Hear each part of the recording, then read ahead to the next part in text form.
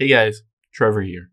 And in this video, I'm going to show you how to check message info on WhatsApp. It's pretty quick and easy, so let's jump right in.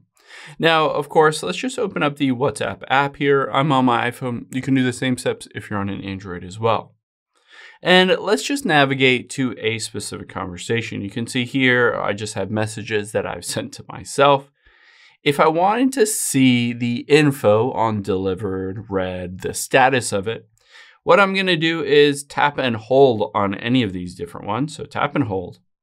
And here, right above delete, you'll see info. So let's tap on that.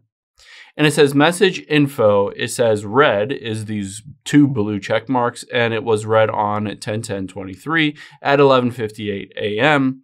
And then it also says delivered. Now, if this is a group message, then it will show you exactly every single person that had basically read that message or been delivered and they haven't yet opened it up and read it.